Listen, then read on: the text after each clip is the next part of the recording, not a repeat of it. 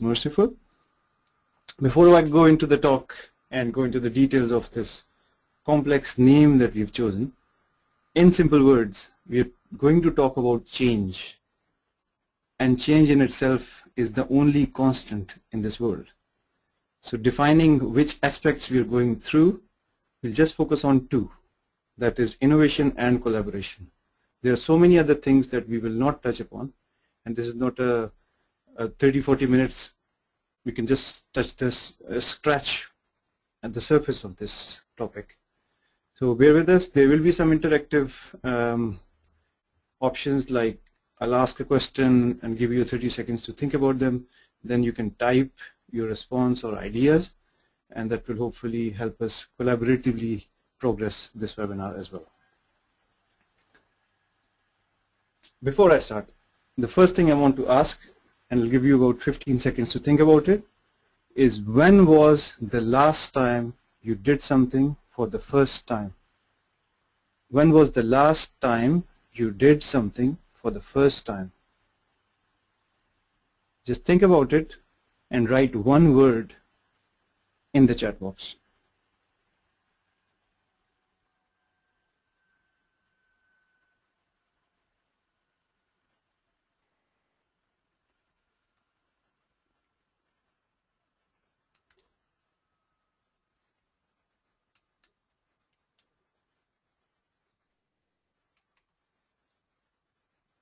Okay, thank you. So let me take you through my background quickly. I have a computer science degree, Oxford alumnus, very strong passion for helping organizations improve themselves, having seen so many different models, methodologies, struggling teams, enterprises, startups. All those things have taught me something that I really am passionate about and sharing with others. It boils down to a methodology that is very famous right now in the Western world. It's agile and lean transformation.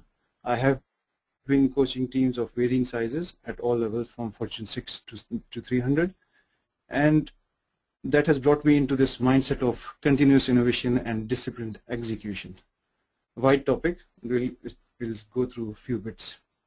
Recently, I've helped GE, General Electric, with their telecom asset management acquisition that they did in Cambridge. Other organizations include Department of Work and Pensions, which is the UK government. They're one of their biggest IT project ever that they are in progress. That is in progress. Then Standard Life, it's a financial institution, and the last one was Xerox, which is manufacturing. So, Naveed, just a few chat questions popped up with the option you had given. People have written, I used the Facebook for the first time. Somebody said that I fixed my car. Somebody wrote that I went for a safari trip last month. Very good. Okay. Okay. It gives me an idea that we are alive. Okay. Yeah, it just takes some time for people to start writing. So. Okay. So from my professional background, I have moved around in various parts of the world.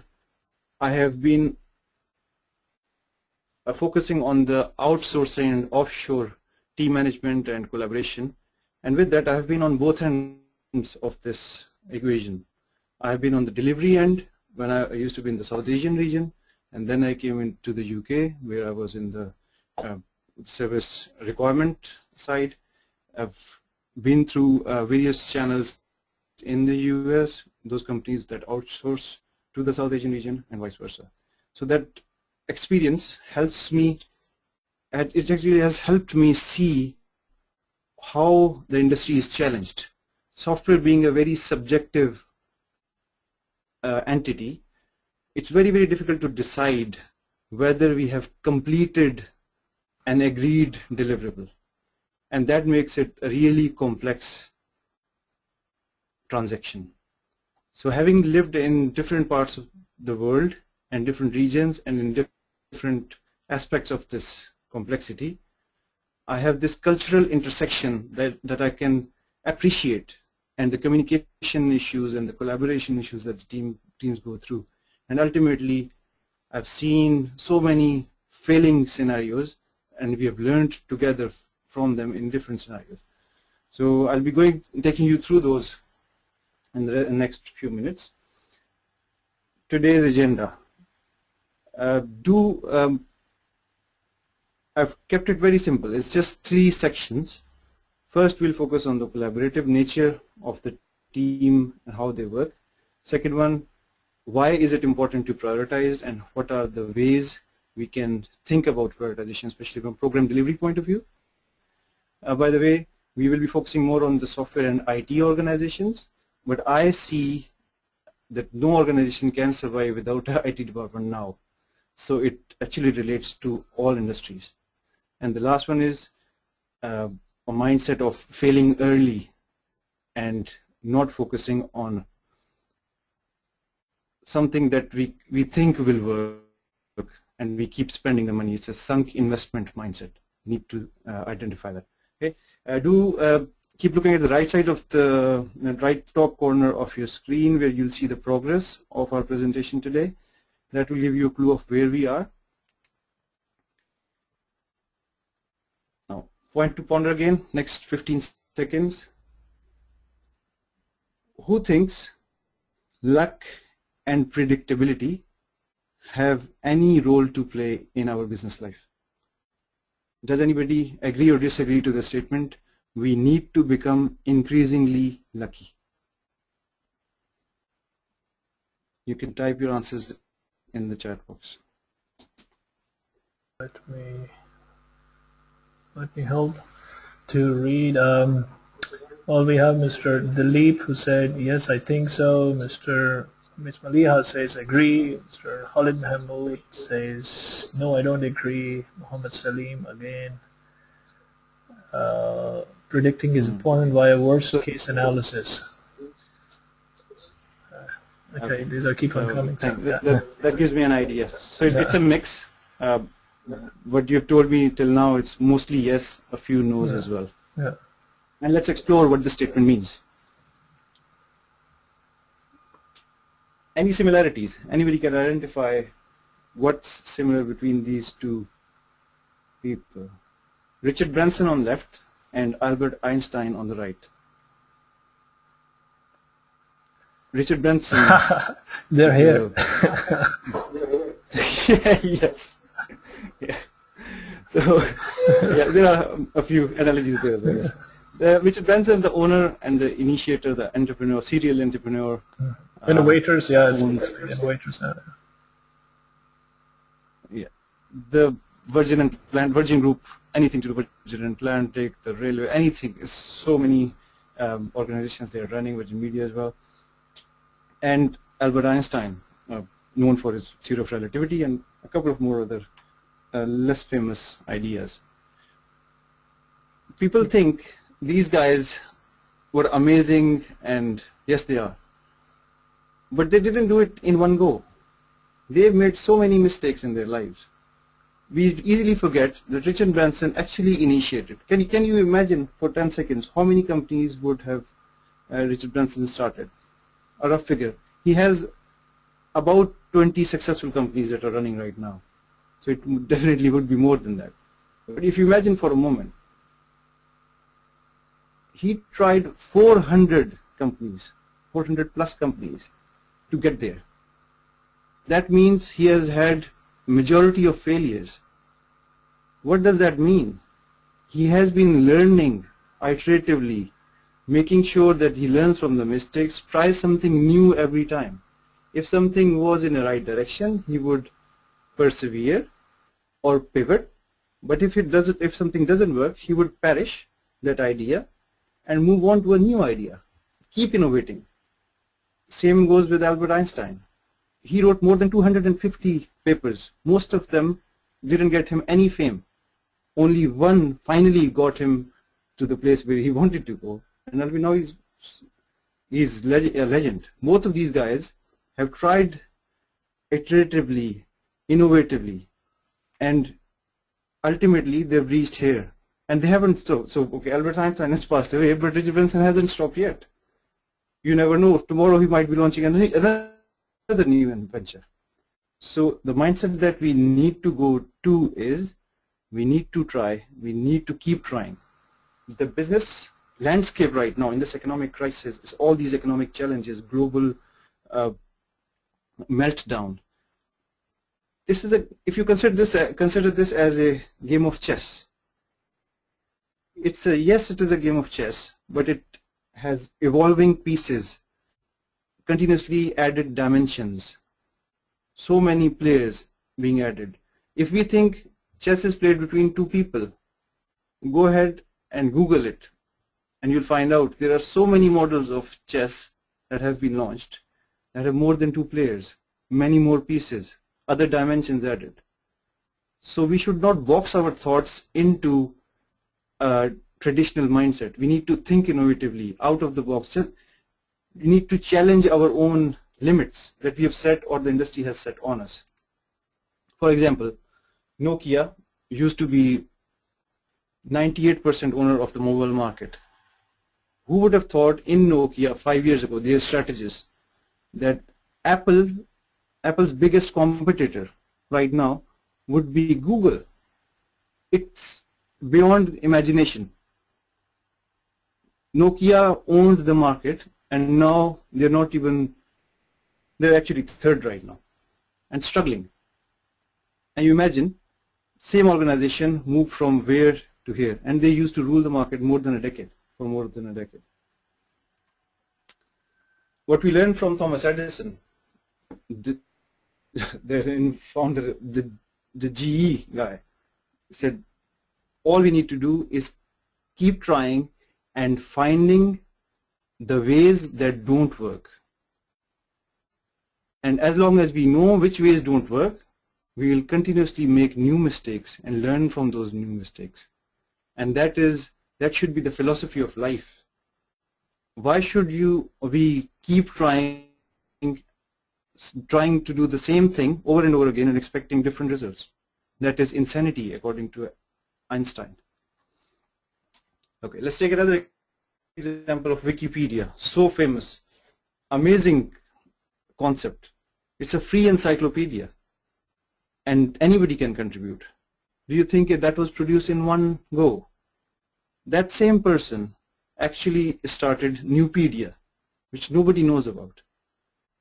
He tried, he got the passionate people, tried a few things, iteratively, collaboratively, he found some mistakes in his previous venture, dropped that idea, started Wikipedia, and it flew off. And you see where it is right now. Any information we need, go to Google, search for it. Wikipedia is the source to go to. Okay. Now it's time for the first activity. Keep those thoughts in mind about innovation and the iterative nature of the needs for this existence in business scenario right now. I'll give you about 30 seconds to have a read through, about 45 seconds actually, it's quite a lot. In the next 45 seconds, go through this and type 2 words in the chat box about how you would prevent such a problem. Go through the slide, think about 2 words. In 2 words, you can suggest how would you solve this problem.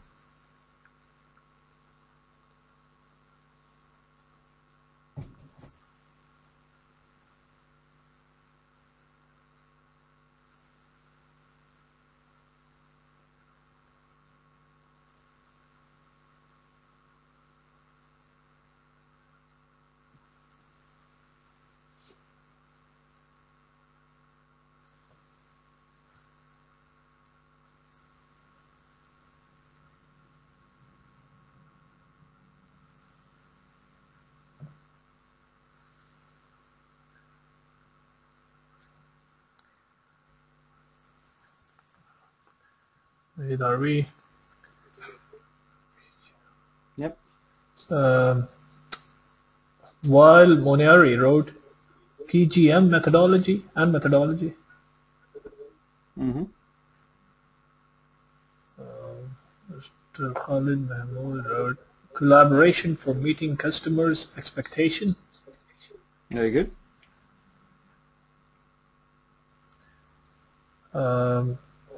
Mr. Abrar Ahmed wrote never assume. Mr. Ansari wrote better communication. Mr. Dalib said by effective communication and reiterating and what we have understood.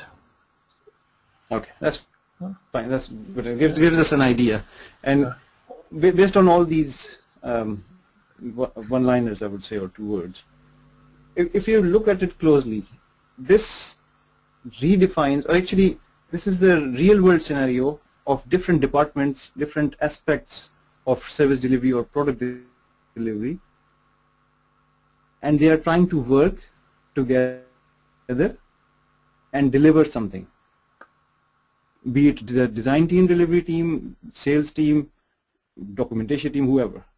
And we have ourselves boxed our thoughts into this role-based organization where people think they are part of the development team. Oh, okay, so it's us developers and them business.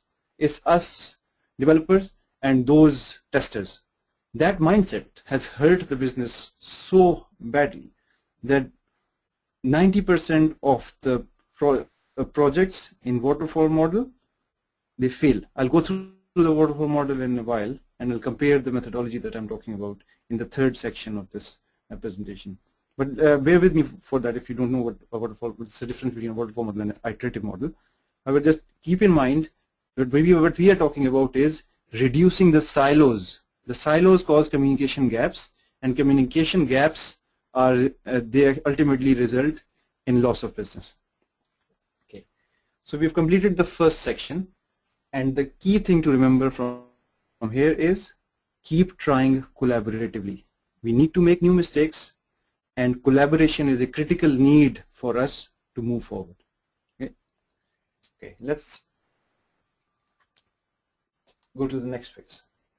Now, according to Standard & Poor's 500 rating, any organization that comes into this rating, they used to stay here for about 25 to 35 years. So Standard & Poor's could predict the viability of an organization so well that they knew if anybody would make it, they'll stay there. And that is a long time. 25 to 35 years is a long time. Things have changed. The world has become fast. We need to try harder, faster. So the new average lifespan has been reduced to 10 to 15 years. That's less than half the original lifespan. You imagine the difference. And this has been within the last decade. Things have changed. We need to change ourselves as well. What used to work 10 years ago does not work anymore.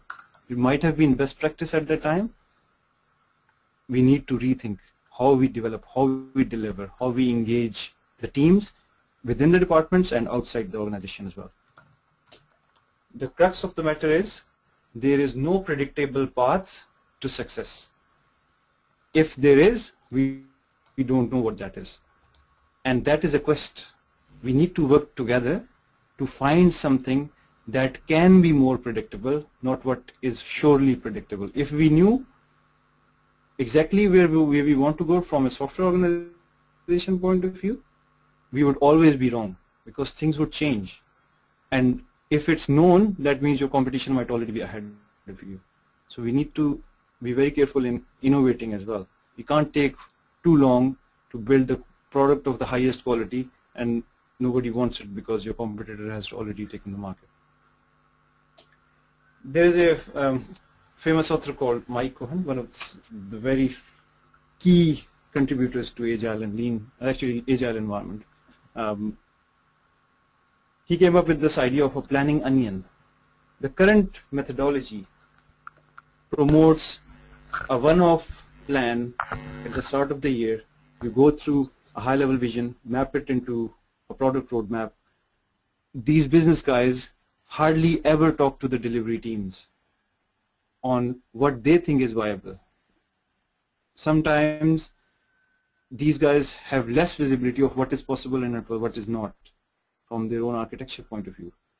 When business wants something to be done, they decide, they budget, they give that budget to IT, or if we call the existing model collaborative, they would give them very high level requirements of a direction, and the business IT team would give their estimates.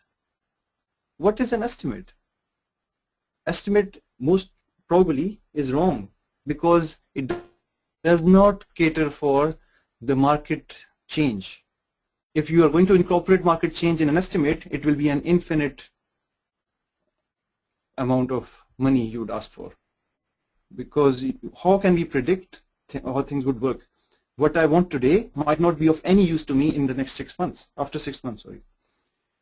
So even if what business needs or wants, if the IT delivers that, let's say in 1 year, the business might still say, oh, the project has failed. Why? Because the market has changed. What we wanted 1 year ago is not good enough. We need something else. And when they ask the delivery team to change, they say, oh, our original estimates need to go further. So it becomes, from 1 year, it becomes 1.5 year project. And that's a never-ending story. As I mentioned earlier, 90% of existing traditional methodology projects do not meet their original estimates. Okay. So that brings a question. And it's a very common misconception. People think agile doesn't allow for long-term planning. It does. It builds that flexibility into the estimates. We can budget. There are ways. We have tried, tested, proven, and benefited from all of those methods. All we need to do is be a little bit more innovative from team collaboration point of view. And we'll go through a little bit on that in a few minutes. Okay, time comes for the second activity. In the next 45 seconds, can you please type what do you think this is? And I'm not just I know this is a traffic jam, but can you create an analogy in your mind? Just think about it. What comes to your mind when you see such a situation?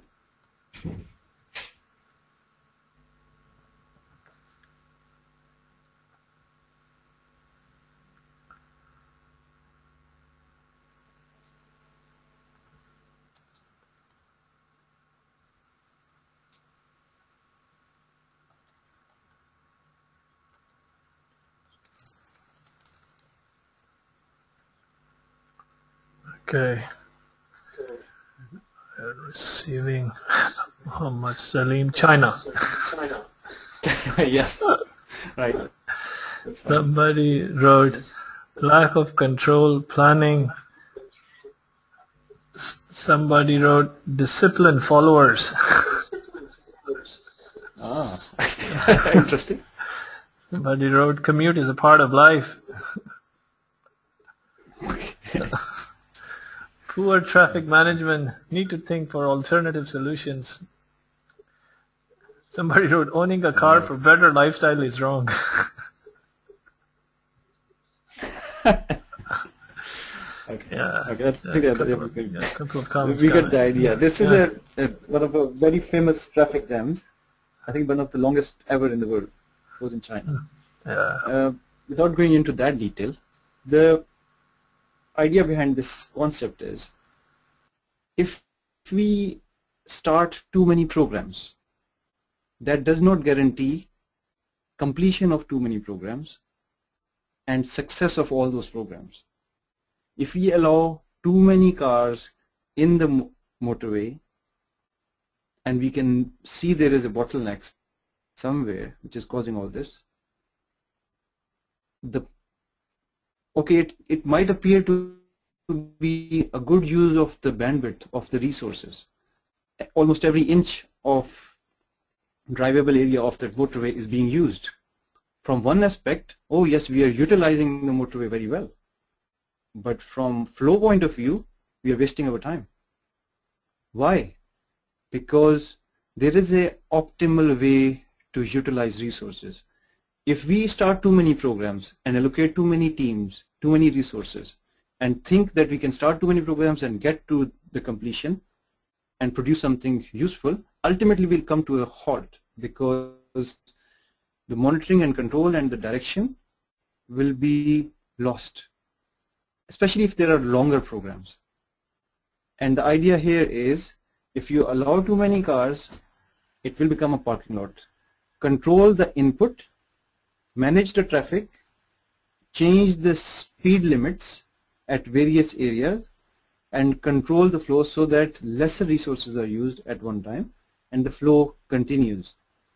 This happens in shorter cycles and smaller group of cars in a motorway or smaller teams in the progress of a program. Another analogy would be when we use our PC, if anybody remembers using Windows, you press Control Alt Delete, and so PC has almost stopped responding. You press Control Alt Delete, see the processor usage. You'll see 90% processor using. Or you say, okay, yeah, my processor is very strong and it's being 90% utilized. Do you see any progress in your PC? No, we would become surprised. The normal usage of the processor should be less than 10%. And that allows the optimal usage of those resources for our processing.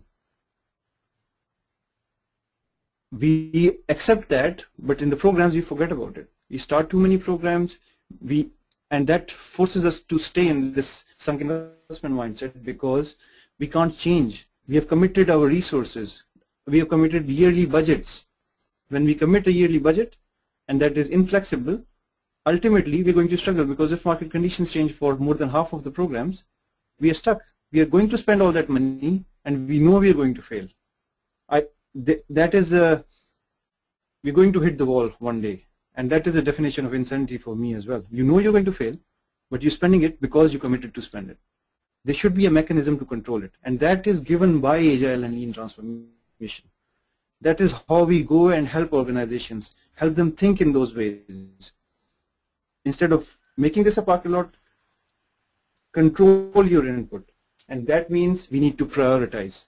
So the second part of this presentation completes with this one. The second message: manage changing priorities. If we have prioritized our program portfolio, yes, we can commit to the next year. However, we'll review it every 3 months. That's iterative and collaboratively. We'll see where we are after 3 months, and we'll choose which programs to stop and which programs to initiate, which programs to continue. So it's either persevere, pivot, or perish. We need to choose the right programs, and we need to keep choosing the right programs iteratively. Okay. As promised in the earlier part of the presentation, the waterfall model, for those who are not familiar with this, the lower steps you can see it's a waterfall. Ignore the headings on the top for the first part. Requirements, design, implementation, and integration. It's a standard waterfall model. We define the requirements up front. Business wants the IT to tell them how much it would cost to produce these 10 features, let's say. Design team is sometimes involved. The project manager comes back with the estimate. Business says, okay, you asked me for 1 million. I'll give you $500,000, but you still need to do it within a specific time. So it's the golden triangle issue. What happens during the life cycle is we decide a planned ship date for all those agreed requirements. The problem comes in when we go near the system integration time and the delivery time. Things start going wrong. What started as a green project, and in the middle or near the end it became amber, and ultimately it becomes red. That's a traditional waterfall model. You start good, you feel good in the initial part of the program. Near the end, you start seeing problems. Suddenly, it becomes a can of worms, and the team ultimately gets exhausted. Both sides, business and IT, and there's an inherent mistrust between the two of them. The way, if we continue working like the waterfall model, it's bound to fail because we are not allowing that business change, the economic crisis, or anything that can come in any time. The agile and lean methodology allows that to be incorporated into the model, and I'll show you in a few minutes how that works. But if you look at the top headings, there is a lot of enthusiasm in the start. There is a false sense of security in the middle of the program, from start to the middle, and near the end there is a rude awakening that, oh, we can't deliver. We need to reset our expectations, and then we might be able to get what we really want. And that's that big delay, the last part, the rude awakening, the resetting expectation, and the last bit, they relate to the end of most of the projects. This is what I call failure. 90% of the projects fail. I call this failure. Why? Because you knew you were not going to make it, because you were not doing this incrementally. You wanted the whole building to be completed in one go. You were not building the foundation. You were not thinking about the bigger architecture. You're just trying to build the full building in one go and just assume that you're pulling a pole, a light pole, and you have it ready and you pull it to stand it up, erect it, and then assume that yeah, everything went fine. No, this doesn't happen in software, in build solutions delivery. So what we do, we recently helped a Fortune 6 organization who was struggling with their product portfolio. They wanted to prioritize. Their biggest problem was whenever they prioritized, came up with a list, allocated the budget, halfway down the line, within that fiscal year, they would start struggling and realizing that what they chose to do was sometimes, let's say, 50% correct. The estimates were 30% within the range. But near the end, let's say the last quarter, they realized, no, we can't deliver the key projects or programs because of the market changed. As this change progresses, we realize, oh, the programs that we decided not to do, they are critical, but the portfolio team doesn't have any option. The waterfall model doesn't allow that to happen because the control is with the operations team. The program team is stuck with that. They have committed to a budget. They have decided to do some things, and that is being monitored and reported and controlled. However, with the change in the market state, they want to change, but they are not allowed to, because that will impact the overall reporting mechanism, and there's a lot of overhead around it. So the actual progress of any program might not be beneficial by the end of the year. So we need to choose very carefully. I'll clarify this point a little bit further. It takes a little bit of time to think about how it would work. Think about it as a iteration, a cycle. We do these things in cycles. We commit to the budget in cycles. Okay, there is a rough budget in our mind, but every 3 months we meet up and we not only discuss the budget, we discuss and see a demonstrable increment of the programs in the live mode. We are not delivering features in an incomplete fashion. We are actually completing the features, showing that so the delivery team shows a working increment to the business every month or every 2 weeks, and that allows the true progress to be seen, and that is the true reporting.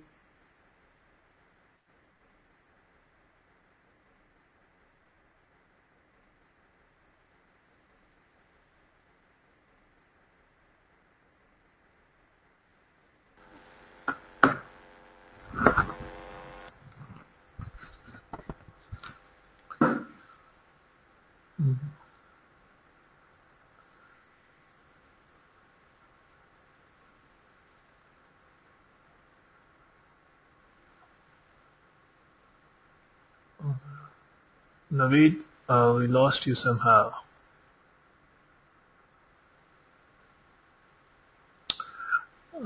Folks, I think Mr. Naveed got perhaps a disconnect. Let me see, find out. I apologize for this inconvenience, but I'm sure he'll be logging back soon. Please bear with us for a few seconds. Thank you.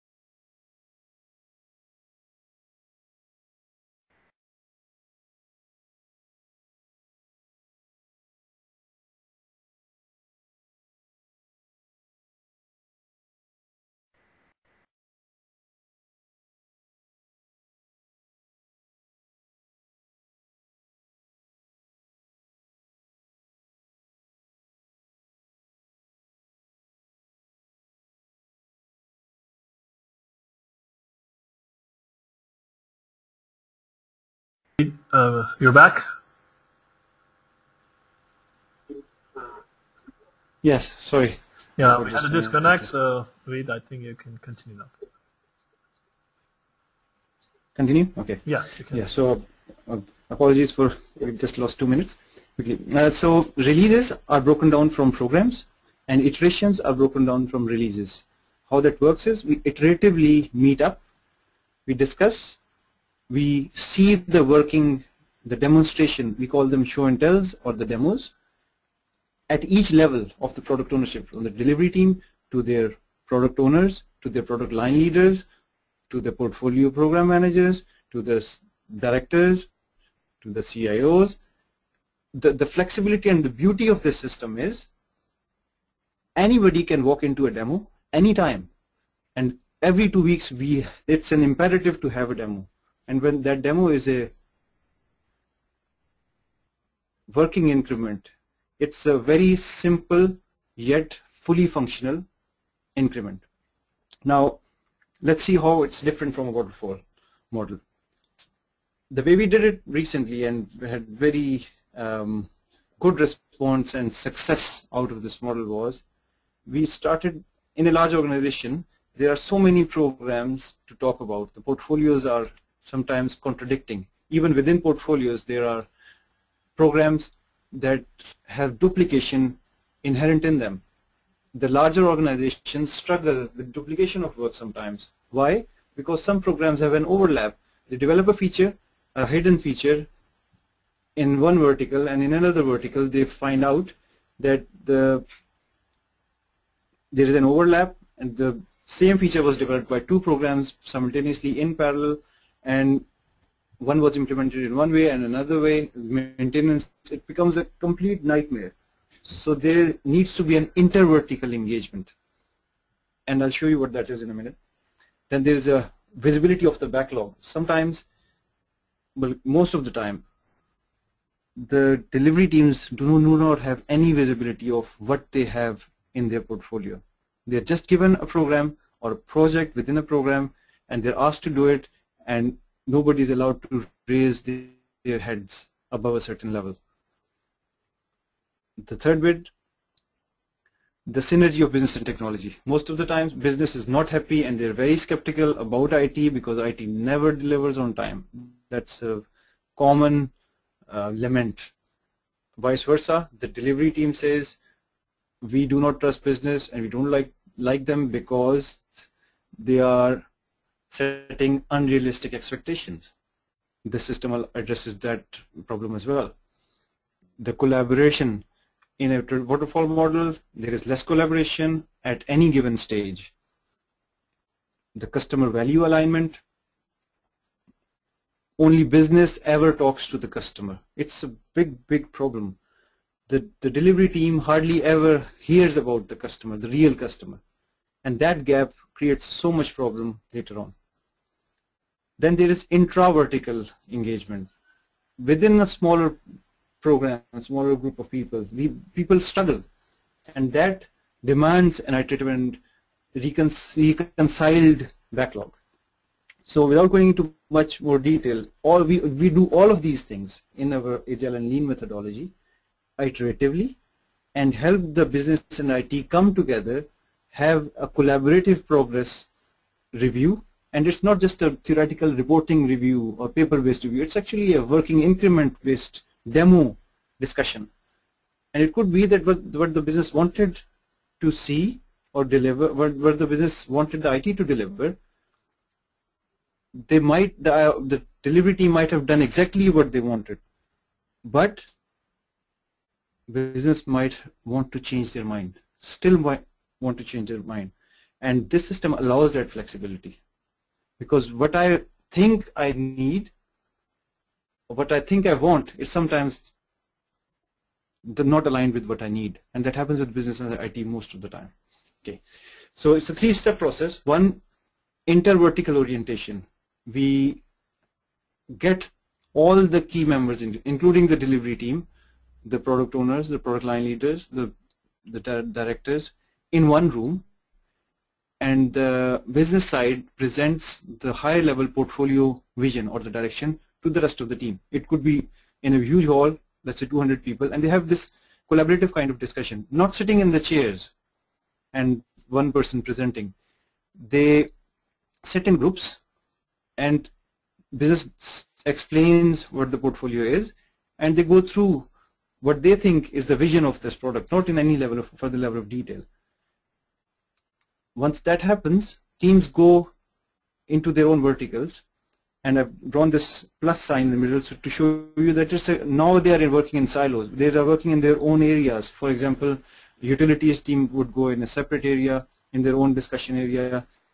The telecom team might go in another one, and the energy ops might go in another one. And all those people will actually develop their own backlog of the program, break it down, discuss the dependencies, raise the questions, and do that in their own teams.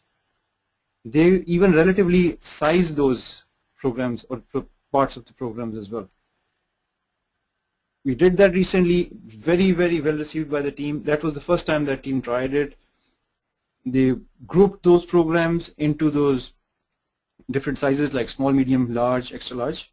And this is relative sizing, so it's very easy and very, very quick. So within, let's say, a morning, they went through about 15 programs. It's very quick and it's very collaborative, and so much knowledge in the team. There were team members who have been with the organization for 30 years. You can't replace that. You need that information in the room. Nobody else would know more. If we allow that platform to progress and work together collaboratively, it really works. Okay, then in the step 3, they collaboratively, they come back. Those intra-vertical teams come back in the same group, again about, let's say, 200 people in one room, and now they're discussing the dependencies, the questions they raised within their verticals, and they come back and they formalize, they help the business team formalize their portfolio. This is just one of the ways of iteratively, incrementally, and collaboratively defining a portfolio. We've been through the development process, now we've gone through the portfolio definition process and reprioritization process. So the idea behind this one, the third thing is, we want to fail early. We need to manage the risk. But what I mean by that is, if we knew what we are supposed to do, it would be very easy. But most of the businesses don't know. We don't know. Things change so quickly. So there has to be an inherent mechanism to allow trying. From the first point, we need to try. We need to incrementally progress. We need to keep trying. The second one was to prioritize. If we prioritize well, to try something useful, we might fail quickly. And this mechanism, agile and lean transformation, it allows you to fail early and do not make that wrong decision of sunk investment mindset, where people think they have committed the money to be paid for a program, let's say 12-month duration. They do not have to waste that money. Within, let's say, within the first 3 months, they realize it's of no use. Let's stop it. And the collaboration will allow that to happen. And there are mechanisms that can be placed in. One of the ways is you bring that Scrum methodology or any other methodology within the iterative and incremental mindset. And this agile and lean actually helps you keep reevaluating and do that together. So the 3 key topics that we've covered now, that was the crux of the discussion. And what we went through today were only 3 aspects of the overall change we wanted to talk about. Bringing it all together, the key services that we provide and we help the organizations with are innovation, productivity, and motivation. And what we discussed today was we keep trying collaboratively. So that was an aspect of motivation, because you involve the teams, you bring them into decision maker, a room where the decision makers are, you bring them closer, and you'll see better decisions being made. And you'll see happier teams. They'll feel valuable. The biggest challenge in the corporate world right now, delivery teams feel that they are not valuable. They are just treated as cogs, and ultimately they lose motivation. And losing motivation results in lack of innovation. And without innovation, we cannot survive in this very fast-paced world. So the second point is innovation. And we need to make sure that we manage our changing priorities. Innovation is a critical need. It's a survival tactic. It's not a luxury anymore. And finally, the productivity.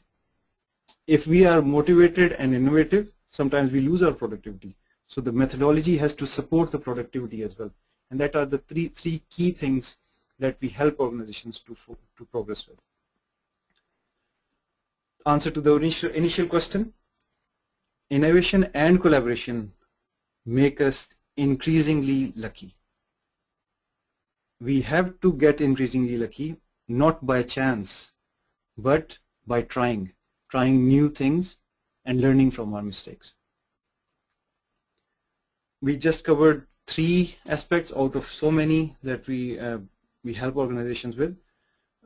We can go through this later on whenever you'll get the slide pack later on. Ali will send them to you.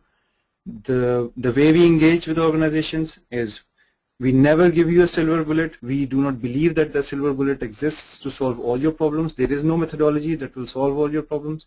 So we come in, we assess you, we observe, we take notes, and we spend the time with you at multiple levels, and then define a target, a strategy. And instead of just training and going away, we actually coach you. We just don't tell you the theoretical side of things. We take you through that journey of applying that methodology in your day-to-day work, in your own context, according to your tailored needs. We have the coaches, they go in, they implement the methodology with you, because you are the best judge on whether something would work or not. We can define so many theoretical methods, but ultimately you are going to make it work. So we help that delegation to work, and ultimately you are empowered to progress. My recent book, I created this GCC edition. It was all to do with difference between practices and principles. There are so many organizations who try agile and lean, and they sometimes fail as well. Why? Because they focus on practices too much. They try to find a solution that will give them answers to all their questions. No, there is no silver bullet. So my book focuses on that. It helps you realize what the industry is struggling with and how we can make it work. For my contact details, send me an email. I'll send you some case studies if you're interested for any vertical you want. And the email address is info@morphing.com. We have a Facebook page. You can go to that as well and follow us. We share some useful information regularly. Join us on LinkedIn as well. I'll share the slides on SlideShare as well, which will help you keep them handy. And the last, conclude with this. When was the last time you did something for the first time? Think about it in your organization, whether what you did was for the first time, and did you learn something when you tried something similar in the past. So I'll hand it over to Ali and we'll open for questions. Thank you. Thank you very much, Mr. Khawaja. Folks, the question posted on the slide which you're seeing right now, feel free to share your thoughts, and equally if you have any questions that you would like to ask to Mr. Naveed Khawaja, please raise your hand and I'll be able to give you a chance to speak to him, or you could put your questions in the question box, chat box, and I will read them over on your behalf. Just to keep the conversation going, there are questions already posted, so let me read it for you, Brother Naveed. Okay. There's a question, is it a reality to assume that organizations' life cycle is on a constant reduction trend, whether innovate or not? Reduction trend. Okay, if I understand the question correctly, there are books and books on this topic written on optimization, and I think the industry has taken the word optimization too far. You talk about lean manufacturing and all those manufacturing concepts that came from Toyota and the reduction of waste and all those things, that actually had a negative impact on the other industries as well. Amazing ideas, unless they're thought through well, People think reducing the task force or reducing the delivery teams is a saving. It has to be an investment mindset. If we need more ideas, we need more people to work together. And the objective of this methodology, the agile and lean methodology, that's why I'm always focusing on agile and lean, not just lean and not just agile, because they have their own inherent problems. So if we combine those, that ensures there will be no layoffs. You do not need to reduce your team. You can utilize them for their own passions, and that passion can only be understood when we collaborate. So organizational, yes, according to your statement, unfortunately the organizations have gone into that mode, some of them, and they will struggle later on, because unless you use your teams according to their passions, they're bound to become less motivated. Less motivation leads to less innovation, and ultimately the productivity drops as well. And with less productive people, the organizations have to let them go. It's a two-way thing. Unless we are careful, we will struggle. Okay, I hope that answers the question. Okay, another question. If too many mistakes ought to be considered healthy, then how do you induce the culture of learn from mistakes in an organization? Okay, so it's again the way we do it. So traditionally, I'll show you how it doesn't work. In a traditional environment, in a waterfall program, end of the program, you'll have a end of project lessons learned meeting, or you'll actually not even a meeting, you'll create a report. It's called end of project report or lessons learned report. I have never seen it being used before starting the next program. It is just a tick box exercise. You talk about existing methodologies, they all say, oh yes, there should be a project starting document and then a project initiation, and then project closure document. And within the project closure, there is a requirement to tick a box saying, yes, we have done the lessons learned. Yes, you have documented the lessons learned, but you're not learning from them unless you are discussing it with the team. You're using them before starting another program. And the way we do it in Agile and Lean, it's a concept called retrospectives. And we don't wait for the program to finish. It's every 2 weeks. Iteratively, the team gets together, they dedicate about an hour, they talk about what went well in the last 2 weeks, what didn't go well in the last 2 weeks, and any suggestions. So if we are just criticizing what didn't go well, that's not useful or healthy anyway. So the mindset is what didn't go well and what are the suggestions for the things that didn't go well. And we have, let's say we get about 10 ideas of what didn't go well and what are the suggestions. The team themselves choose, and with our facilitation initially, the team understands the value of that. The top 3 issues that the team thinks are what they can do and they will discuss. They try to implement those improvements in the next 2 weeks, and they meet again. So it's an iterative model. You meet, you discuss, collaboratively agree on what the 3 critical problems are, try to address them. If they don't work, they try again, but in a different way. And now that because the team is involved, it's not that, oh yes, I committed to do it and I won't, oh I forgot, I was busy. No, you're never busy. You have to allocate that time. If you're allocating your 100% to the project, this is wrong. That's just like standing on a motorway. You allow too many cars, you're giving away 100% of your time, you will not progress. Human beings need that gap, that time to think, reflect, and learn and move on. Unfortunately, the optimization, if you want to use your resources more than, let's say 60%, there's a problem. There's a recent concept of, everybody might be familiar with that, G20. Google gives 20% of the time every week to their teams to do whatever they want. And that is the incubator for innovation. They're using less capacity, but they're getting the benefits as well. So retrospective is the way to do it, and there are so many ways to do retrospectives as well. Okay, I hope that answers the question. Okay, another interesting one from Mr. Dilip Gopola. Does culture play a role in making innovation successful? Does innovation vary from country to country based on the culture? Yeah, simple answer, definitely yes. Very strong yes on this one. Culture is the, if we consider the nation as an engine, culture is the engine oil. If the culture gets dirty, we need to somehow process it and improve it. Otherwise, the whole system would collapse. In an organization, if there is a negative blame culture, and that is one of our strengths, we actually focus on culture quite a lot.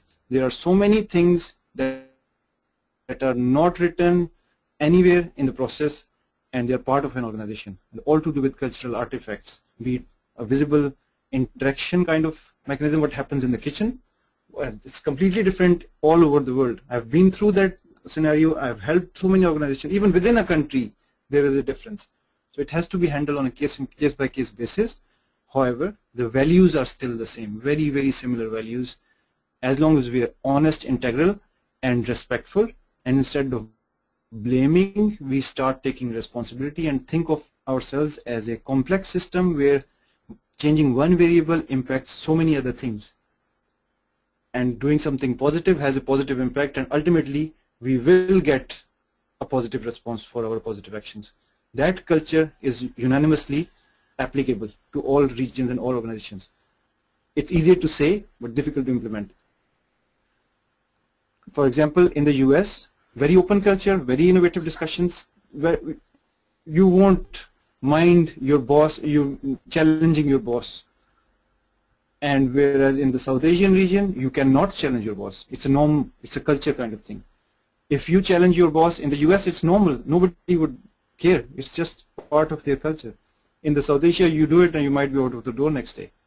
So there are ways and methods that need to be incorporated, and that is cultural sensitivity has to be built into the process. And actually Agile and Lean, because of its collaborative nature, brings that inward, the closeness, the openness of the personalities and the closeness of the interactions. It helps people develop their skills as well. Yeah. Next one. Okay. Yeah, another one on Agile. Choosing and reviewing the right programs every quarter, 4 months. Isn't it a short time in Agile change environment? 3 months. So okay, so if I understand the question correctly, is 3 months a very short time, it's saying? Yeah, I think the question is, isn't it a short time in the change environment? I mean, to review things so quickly.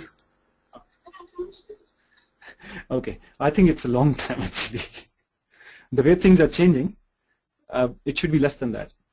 Well, but for any sizable, demonstrable increment to be developed and to be demonstrated to the teams, it's 3 months is a reasonable time to have a product review, an increment review, for teams to get together, especially for the higher level teams. They might not be able to make it. For example, a CIO might not want to attend all the iteration demos every 2 weeks. They don't have the time, but nobody would stop them. So if they want to walk into any of the demos, it's an open door demo. Anybody can walk in, any part of the organization.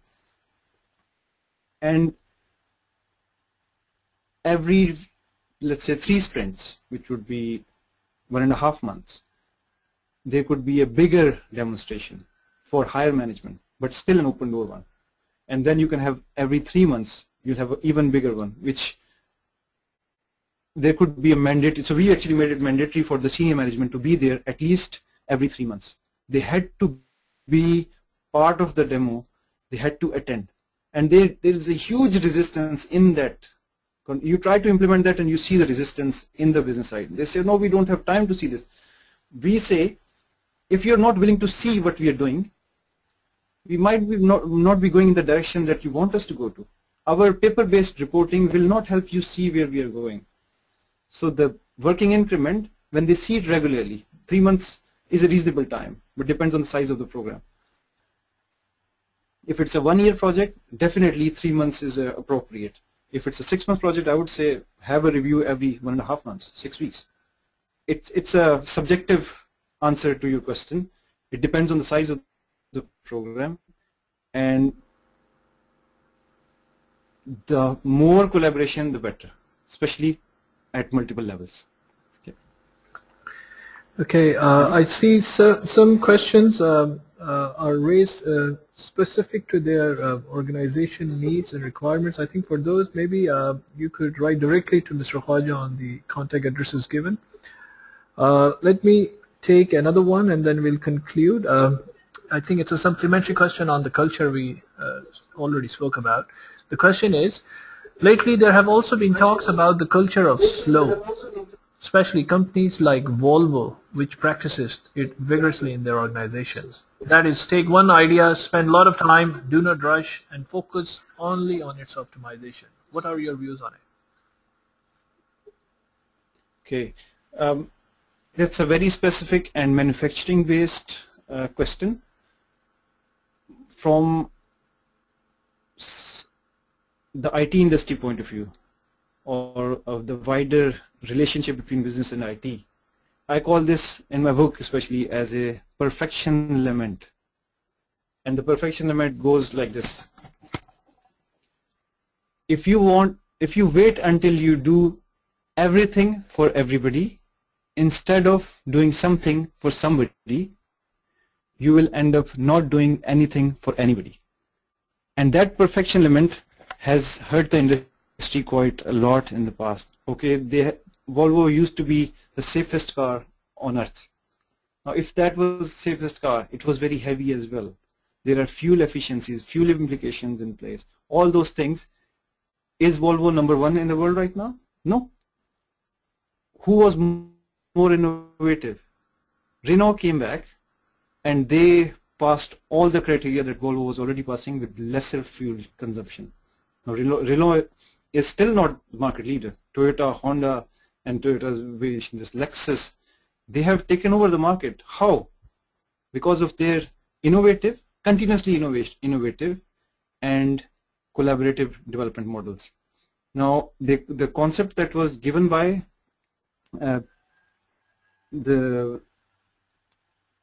I'm forgetting the name now, but the concept for Tim Wood was do things well, measure them, try them again, try to optimize them, and try to optimize the overall big picture. That is all well understood in the manufacturing industry.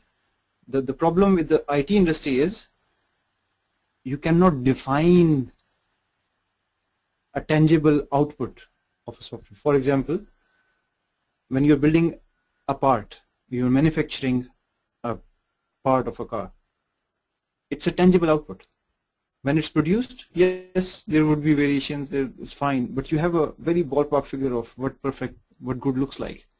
In software, it's so subjective that one statement can mean so many different things that you have to see it working to agree or disagree that this is the right thing. And I use this quite a lot. If we don't know where we are going, any road will take you there. And that is directly applicable to software. Because of the intangible nature of the deliverables, any road could be right according to the context and understanding of the teams. So my answer to your question for Volvo, there is a fine balance between quality and time to market. If we focus too much on quality, we might lose that window of time to market. So we have to be very careful in that. Okay, thank you. All right, that really brings us towards the end of the webinar. Thank you very much, Mr. Naveed Khawaja, for your time and the valuable information that you have shared with our participants. Thank you indeed. It was very, very engaging and intriguing. And folks, all of you who have attended the webinar, once again, thank you very much for attending. We are recording this webinar and shall be uploading it on our YouTube channel and the blog. I will be sharing the link with you all in a couple of days. Once again, Mr. Khawaja, thank you very much for your time.